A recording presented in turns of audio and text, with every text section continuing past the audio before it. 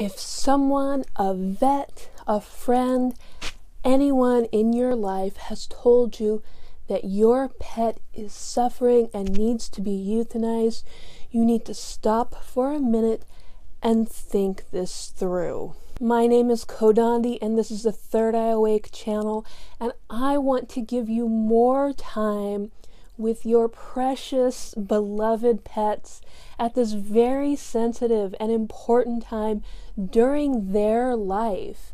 And I want to make sure that you aren't pressured into something that you're going to regret, because this is a very emotional situation. This video comes out of a video that I made earlier that unexpectedly got very popular.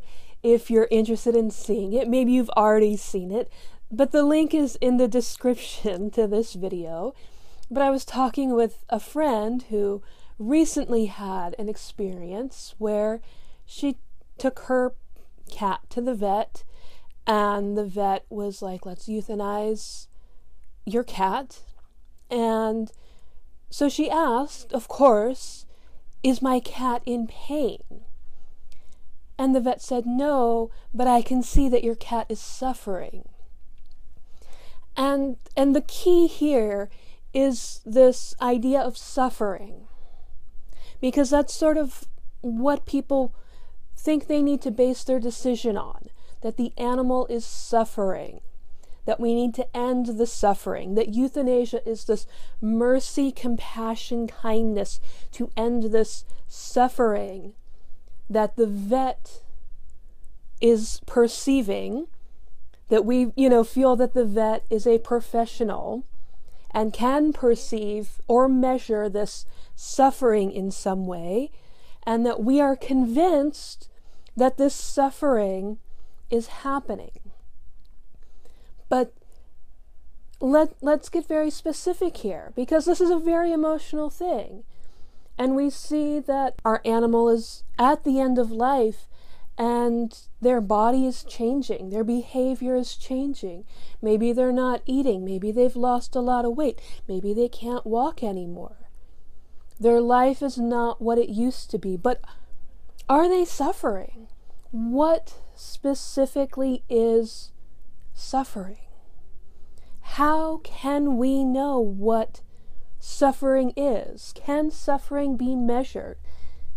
Can the animal, and has the animal actually communicated suffering to us? Do you honestly trust the vet to know your beloved pet that you have spent how many years, 15 years, 10 years of your life with every single day? And they've seen the animal how many times? You have this close personal relationship with your pet. You know the animal's moods. You know the animal's behavior. You know your puppy, your kitty, your baby, your precious, your darling. You know what they are like. How can you trust this vet to decide that for you? How can you trust your vet to decide that for your pet? I'm gesturing over here because my dog is sitting over here. I don't know if he's going to appear on camera. He's definitely not suffering. He's laying on top of all my pillows. What people are perceiving when they say that they are perceiving suffering is their own internal projection. They are seeing their own discomfort with the changes that are happening at the end of life. They are perceiving their own fear of death. Vets in particular, but other people as well, are coming up with these stories about how euthanasia is a good death.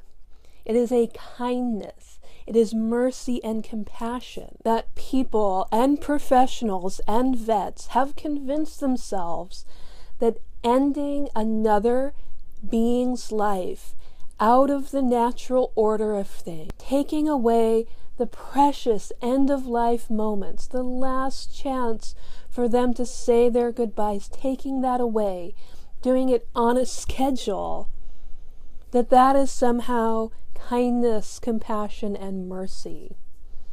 It is not. The dying process is not suffering. And if you have never seen another person die, if you have never seen an elder die, if you have never been with a dying person in your family, if you have never had another pet die, which is very common in the West, and especially in the United States, it's weird, and it's scary, and it's emotional, and it's difficult.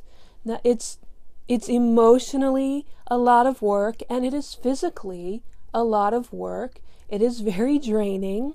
I will say that, having done it multiple times for multiple people and multiple pets, but it is the most precious time that you have with your loved ones, whether they are human or whether they are your pets, because it is a sacred time, and it is the last chance that you have with them.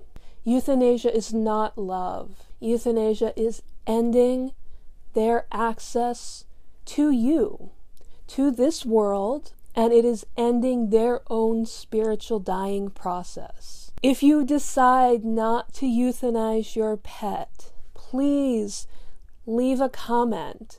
Come back here, leave a comment, and encourage others. Tell your story. Tell your story of allowing your pet a natural dying process. Let me know and help others to make the same decision.